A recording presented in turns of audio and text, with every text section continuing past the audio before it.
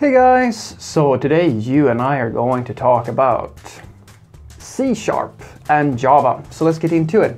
So the question in question was, Frederick, could you share some of your experiences with Java and C#? Talk about just a little bit about what you like about them and what you don't like about them, pros and cons, and when to pick one over the other. So the short answer is Java is going to be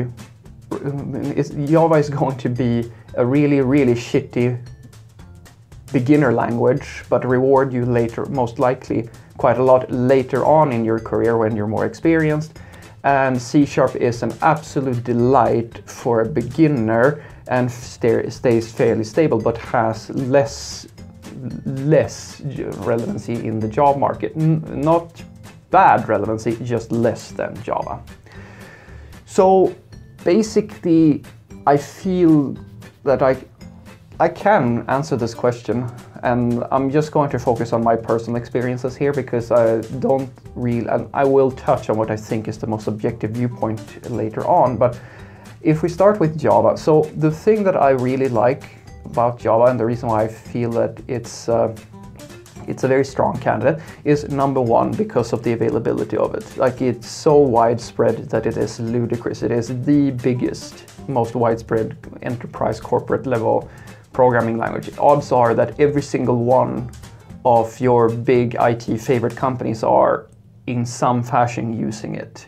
It's not even necessarily the big IT companies needs to be using it. It's like it is so widespread that most of the jobs out there on the market are Java related. Usually it goes Java, C# and some PHP in many cases as well are among the most established languages for job purposes.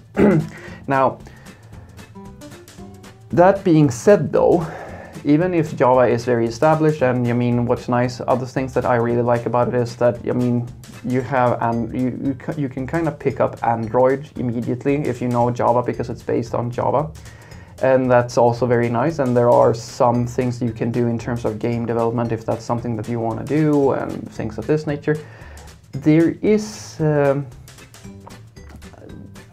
terms of positive things, or if you look at it as a positive thing, you have more flexibility as well. Like, you have platform independence, you can pick your own build tools, you can use Maven, Gradle, and like there are different tools you could pick from, etc, etc. And then you have multiple different application servers, JBoss, Firefly, Glassfish, I think, and Tomcat, of course, which is also very nice, personal favorite there.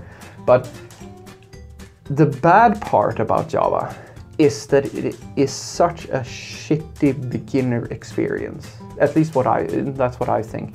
I still think it is hard, even after working for quite some time now, to just set up a project, just to get everything up and running and like configure all of the different things that are needed, like setting up the like if you're using Maven, like the POM, or setting up the routing system or things like that. There's so many different ways you can do it, and sure, you can use something like Spring to make it a little bit easier, but at the same time, there's quite a lot of concepts and quite a lot of overhead, if you ask me, into just getting productive with Java. And the documentation resources out there are absolutely horrendous. Like, there's such a big range in quality content. Like, if you go onto YouTube and you try to find good Java tutorials, odds are that you're going to find some consultant, usually from India, who's showing you something that may be relevant in some fashion, and most of the time you're going to be shown things that are not so relevant. And then you go out on Google and you search for Java related content, and then most of what you're going to find is different tutorials for different versions and different time periods of Java, and you don't really know what should you follow. Well, should you use an XML-based configuration, or should you use it as code, or should you use Spring, or should you just use like the native stuff? And all these different examples show you different ways of doing these things. It's kind of like you have this. It's almost like a gradient or a range, as I said, of different time periods and different approaches in doing the same sort of things, right? And it's very hard to see a red thread through what's relevant for work purposes and what's not relevant for work purposes. Well, it doesn't even have to be that, but that's basically how I feel about it. So that's, but like it's also very nice that like there's so many different JVM-based languages. So if you really do learn how to work with Java, you can transition into Scala, and you can transition into, not Clojure, Kotlin, for example. Clojure as well, but like Kotlin is probably a easier transition. And then like you have, well, I wouldn't say Groovy. Sure, you can work in Groovy if you want to, but I think Scala is probably an easier transition or a more relevant transition, and Kotlin for sure. Anywho, let's leave Java for now. C# is an absolute delight for a beginner programmer, I would say. The ecosystem is extremely well established, and getting up to speed and like getting productive is extremely easy. And I do believe that is because Microsoft is like, it's one company owning the entire ecosystem and making sure that that's a very tight ecosystem of tooling. And apart from that, if you're into games development, C# is a very good candidate for many different projects if you want to do Unity or like things like that, in the Unity development or something like that. And yeah, and it's C# is basically it's almost a copy paste. Well, it started out that way anyway. It's evolved quite a lot since then, but it is basically a copy paste. It started out that way of Java.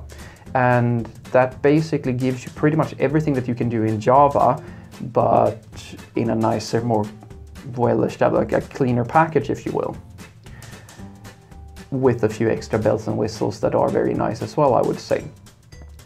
However, C# does not have the same adoption as Java. It's not as widespread, and it doesn't have the same range. You can make an argument for F# for an example, if you want to try out like a different flavor of the same sort of thing, but Java has many more things that are based on the JVM. And then this is a very minor one, but I know that some people might be sensitive to this sort of thing, and that is the learning materials, like for learning just higher level concepts, such as domain-driven design and best practices in OOP and things like that.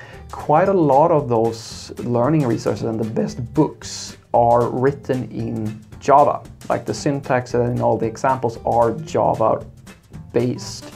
And for an experienced programmer, that might not make much of a difference. For a junior, it might make a big difference. In C#, there's not as much of that. Java has like some of the best corporate level, enterprise level developer minds and contributors. They have written their things in Java. C# not so much. So what I want you to take away from this is that these are just my experiences working with these two platforms, and honest to God, when I was starting out which language I was going to start with, it stood between Java and C#. And the only reason I picked Java, I swear to you, the only reason was because of the platform independence. I had this idea that, all right, I want a really universal language, so I'm going to pick Java because it can run on any platform. Now, if I could do it all over again from scratch and like start over with the knowledge I have today, I would say that I could still not make a objective decision between the two, because as I said, I truly believe that I am stronger or a better developer for picking Java now, like later on now in my career, because it forced me to touch so many different things and learn so much just to figure out how to survive within that ecosystem.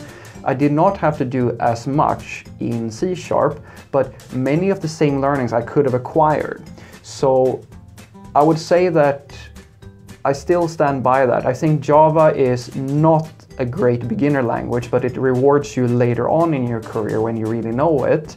And C# is a great beginner language that stays fairly stable for quite some time, but you're not you may not necessarily get exposed to as many concepts in some areas.